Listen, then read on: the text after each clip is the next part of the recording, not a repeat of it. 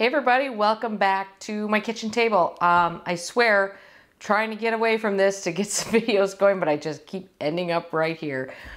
Speaking of this kitchen table, this is where I shot the video on how to design a garden, where I shared some of my non-garden designer tips for how to design your own space. And actually, I have to tell you guys, I almost didn't post that video. I just felt like it was feeling a little boring. I never want to come across like I'm just blabbing to you guys, and it felt like there was a lot of blabbing going on there. And then it turns out that a lot of you really liked that, and a lot of you had some really good questions. So I thought, since I can't get outside to do a winter garden tour video today like I had hoped to, I thought maybe the thing to do was just do a little mini Q&A and answer some of those questions, because a lot of the same questions were coming up. So first of all, a lot of you asked for continuing that series and following that project along. So I will definitely do that. I will tell you that I have been putting off that project for a long time, because there's a lot of work that needs to be done in that area. There is a lot of site prep, and that is daunting to me. But I just have to bear down and get it done. And sometimes that's what you have to do. Every time I have tried to take a shortcut in a garden project, especially in that prep part, I have regretted it. It's just, to me, gardening, a new garden project is just like painting. It's all in the prep work. And I regret it every time I take a shortcut. So I'm just gonna barrel through it and do it properly. And I will absolutely shoot some more videos, because you all seem to be very interested in that. Okay, so on to the questions. Jessica Booman asked, I know ideally you'd be able to lay out everything in containers to see where it should all go before planting, but what if you can only buy a couple things at a time? Is it better to purchase as you find the plants you want, or better to save up for a while and buy everything at once? She said, if she buys things as she sees them, should she hang on to them and plant them all at the same time? So a lot of this is personal preference. Certainly, in an ideal world, you have all your plant material and you are able to set that all on the ground and lay it out. But a lot of times that's not possible. A lot of us don't have the budget to go buy all of the plants for one project at one time.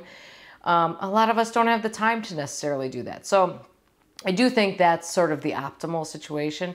If you can't do that, though, I would say, what you really want to do then is really nail down on your design, because that way you know exactly where things are going to go. So I would say spend some extra time really nailing down your design, having a very good idea of where things are going to go. I would start by planting trees. In any case, I would start by planting trees and shrubs, which are really sort of structural plants, because you want to try to not move those if you can, and get those in the right place. And then the rest of the design kind of comes together. And if you've got your design on paper kind of narrowed down, it's a lot easier to go back and just fill things in, and you can adjust on the fly. And remember, when you're planting perennials, or even annuals, it's not a big deal to move things. It's okay. I mean, obviously you'd rather not do the same job twice, but if something is bothering you, you can move it. So it's not set in stone once you get in there. It's not like you're pouring a concrete path.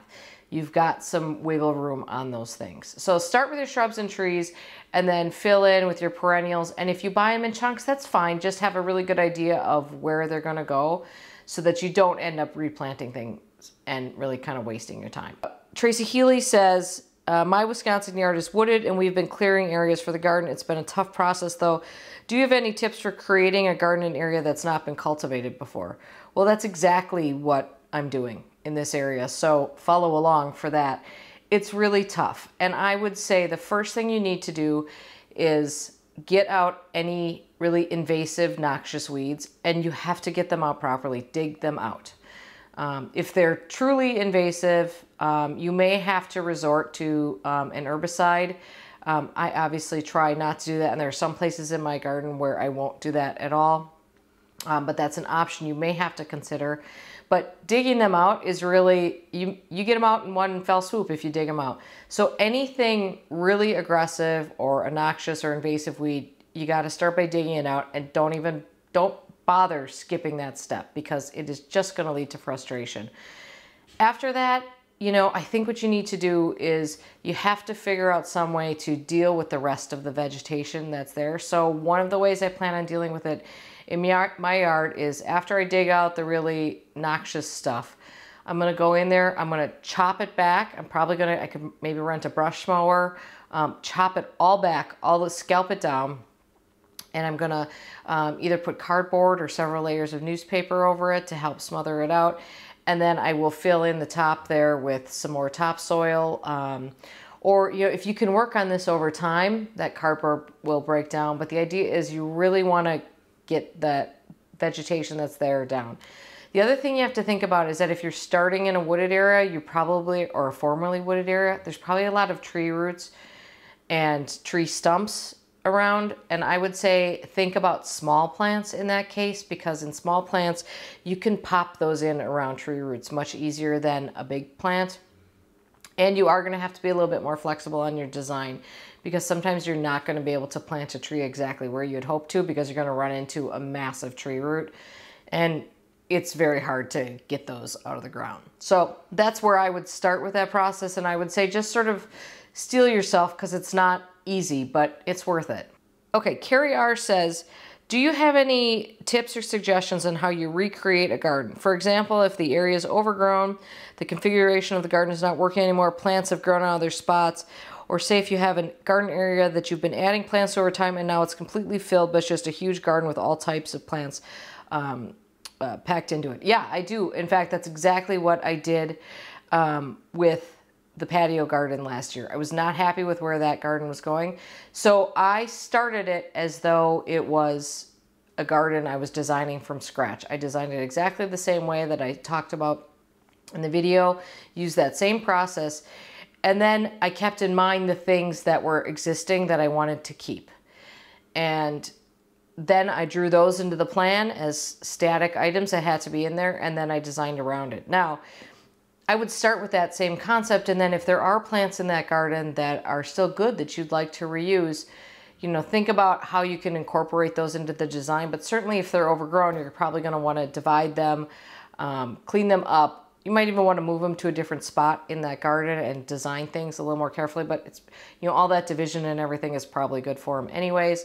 And then you can give the extras away to someone or use them somewhere else in your garden. But I would approach revamping a garden bed exactly the same way I approach designing a brand new one.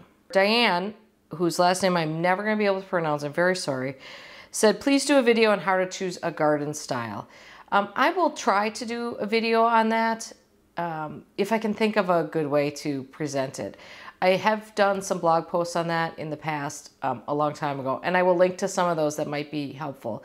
But my suggestion for that, and I don't know if this is specific to me or if this works for a lot of people, but what I do when I'm sort of struggling to find a direction is I look at every picture I can find. I go through my garden magazines, I look at Pinterest, I look at House, I look at other people's blogs, I do everything I can. And when something, and the best thing you can do is go to other gardens, that will tell you right there. Almost always you will find something you love if you're standing in a space and you can kind of get a feeling for being in that space. So that's what I do, is I start with that and then I just save everything. And then you can go back once you save it all. And what I do is if I like it, I like it. And I don't think any more about what I like about it. Then I go back and I look at what are the common factors among all these things. And I can kind of pick up the general style that I like. Now, keep in mind that sometimes the architecture style of your house does dictate your garden style to a certain extent. Now, I believe you can do whatever you want. You can stick whatever kind of garden you want. But I will say sometimes it does feel a little bit more cohesive if you have a very distinctive architecture style in your house, that you pick that up and do a garden that works with that well. So one of the things you might want to do is do a Google search for images with the architectural style of your house and then say garden after it.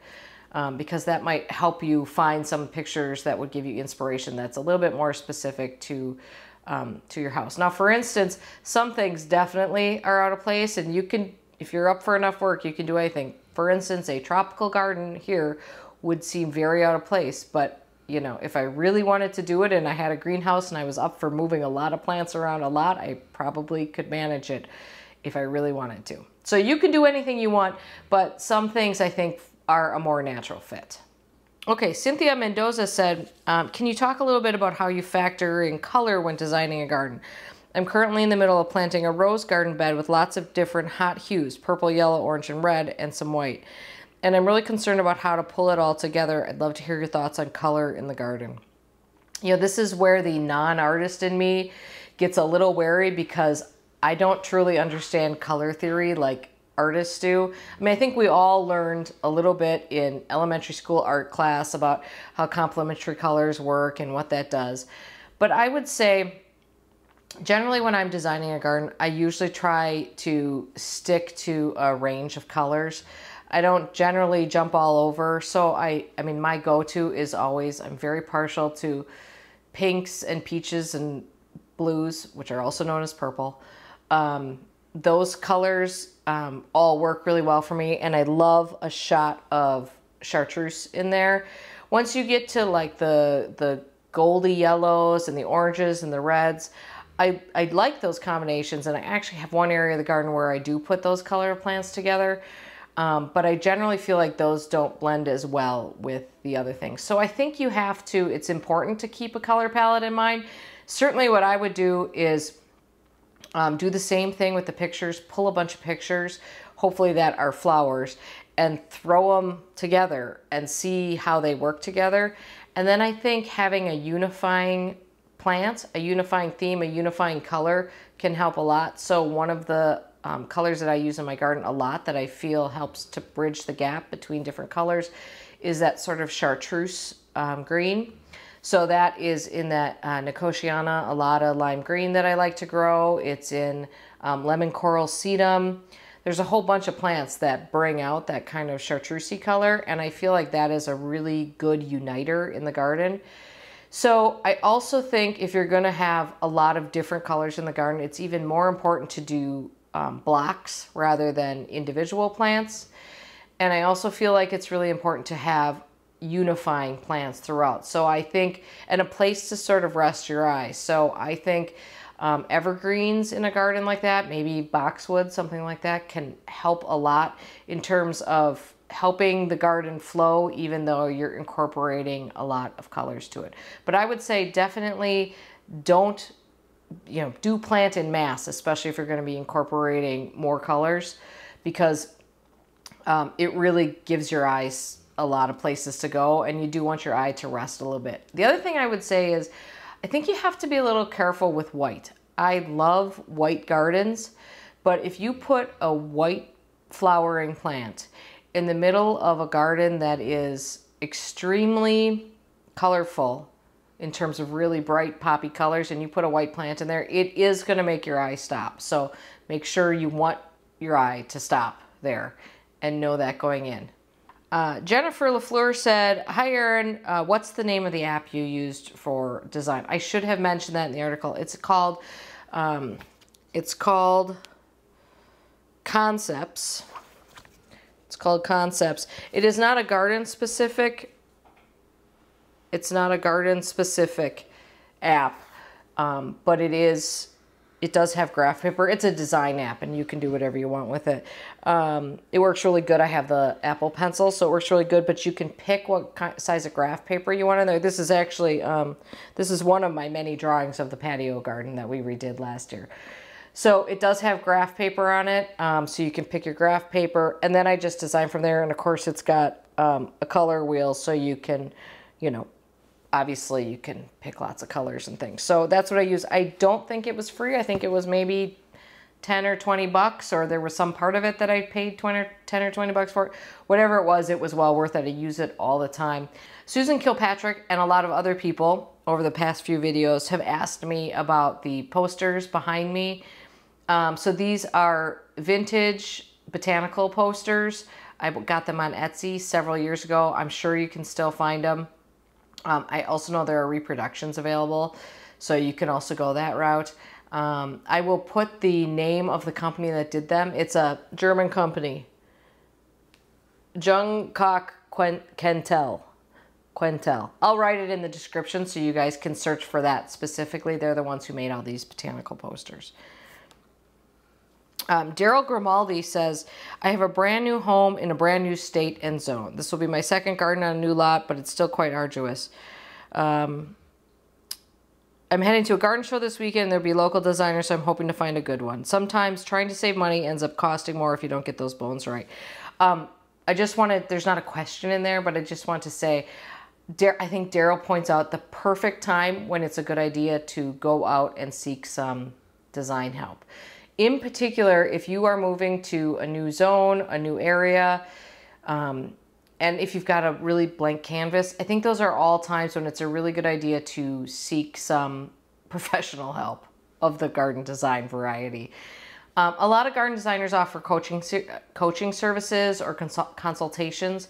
So I would suggest you could start with that. If you don't have enough money to do a full garden design, hire somebody, spend a couple $100 on it, because I guarantee you, I mean, a couple $100 doesn't go that far in plant material. So by avoiding mistakes, you will absolutely save money on that. So, and especially, I mean, if I were moving to a new zone, the first thing I would do if I was designing a garden was go find a professional to consult with me on it, because, you know, we all know our own gardens pretty well, and every garden has a bit of a microclimate in it. Sorry, the dog just moved the camera. Every garden has a bit of a microclimate in it. So if you're getting out of that, it's maybe a really good idea to get some local help on that. Oh, Sweet Stuff says, can you tell me the name of that book and author? Yeah, I should have mentioned that. I should have put that in the description. The description wasn't as good as it normally was because it was a last minute thing because I was thinking about not posting that video. This is the book. It's Planting the Natural Garden. It's by Pete Udoff and Hank Gerritsen, with editing by Noel Kingsbury, who's worked on a lot of books with Pete before. So I will put a link to this in the description, and I will also link to several other garden design books that might be helpful. I would say this book is primarily lists of plants that Pete uses in his designs. And it's very good, and it's a great resource, but there's no zone information on here. There's no information about the plant that would include whether it's deer resistant or not. So it's definitely more of a starting point rather than the only source you're gonna need to consult. Blue Sky 7226 says, Erin, I love that you have a drone. What type do you have? So yeah, I got a drone for Christmas. Santa was good to me. Not that I hadn't hinted strongly. You guys, I just got this is it, the DJI Mavic Mini. And I'm still working on figuring out, so you haven't seen a lot yet in it, but I'm having a ton of fun with it. That's it. That's as big as it is. It looks like a toy, but it does a great job. So I'm having a lot of fun figuring it out. You know, I did spend a lot of time reading up on drone regulations and drone laws, and I am being very conscientious to not invade people's privacy, because there's something, if you've ever been somewhere and there's a drone hovering over you, it's extremely obnoxious. So I'm being very careful on my videos to try to not get my neighbors' properties, and I don't even shoot that direction. I just keep pointing the thing towards our property. But I do think it's going to be extremely helpful for me in my gardening to get those overhead views. And I have already identified 2 places where I need to fix things, because the shape of the bed is terrible and it's driving me nuts. And it actually explains why some things, seeing that overhead view explains to me why some things aren't working in those gardens to begin with. Oh, and then several people asked about deer repellent, because I mentioned that I do use deer repellent. I rely on it heavily. I use several kinds of deer repellent. I have for a long time. For a long time I used a homemade one, and I did a blog post about that, and I will put the link to my homemade deer repellent. The only problem with the homemade deer repellent is that you can't put it through a pump sprayer. You almost have to, and it even will clog up the rosette on a watering can. So it's a little difficult to apply. You almost have to put it in a watering can and sort of swing it around. So I like to use a pump sprayer because I need to cover a wide area, and it's a really good way to coat everything. So I generally use Messina's Deer Stopper 2. I also like Bobex, and Plant Sked is also good. The thing I like about the Messina's, and the reason I reach to that one the most, is that it does not have an unpleasant odor. Most deer repellents have a very unpleasant odor, and as soon as it dries down, it goes away. Your garden doesn't continue to smell like that, but it's really pretty terrible when you first apply it, especially if you're covering your whole garden. So that Messina's Deer Stopper smells like cinnamon and cloves, and it works very well for me. I do not change it up that often. The key is you got to get that on before they start nibbling on it. Because you think, oh, this is me. Oh, look, the deer aren't going to eat in my garden this year. Oh, that's great. Look, they haven't touched a thing. They're not going to, that's wonderful. I finally figured out the deer have moved on. They're not going to come into my garden and eat things this year. And then you wake up one morning and your deer and your garden is like flattened. And of course, you can't fix that once that happens. So the key is, and you guys can remind me later on because I will forget too. The key is to apply it before you need it. Apply it. They love that fresh new growth.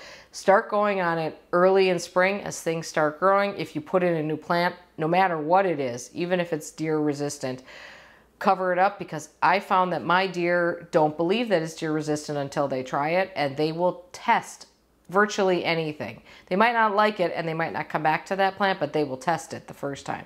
So everything gets sprayed, and then it will last a very long time if you don't get rain. If you do get a heavy rain, you got to go back out there and reapply. But I can go a good 3 weeks in between applications unless we get like a major downpour. So I think that works out pretty well, and it's not that bad. I buy it concentrated in gallon sizes and diluted in a pump sprayer. I go through about two to 3 gallons a year. And it's about $100 a gallon, but you get, I think you dilute it by 1 to 10. So you're getting 10 gallons out of each gallon. That was a long way to talk about deer repellent. Okay, so I think that covers most of the questions. I was trying to hit on the ones that were repetitive. Not because I mind repetitive questions by any means. It's just that I think a lot of people have those questions. And so I hope that was somewhat helpful to you. I'm not going to do like regular Q&As or something. I just was surprised by how many people liked this video and had questions on it. So I thought it would be helpful to just pop on and quickly talk about those. And of course, like I said before, I definitely will keep you guys coming along for the journey. It is not going to be pretty at times, I guarantee you that, because there are some unsavory bits that are going to have to happen over there. But I will take you along for that, so stay tuned. A lot of it's not going to happen until probably April, so that's why I didn't want to wait too long before I answered some of these questions for you, because April seems like a long way away today. All right, that's it.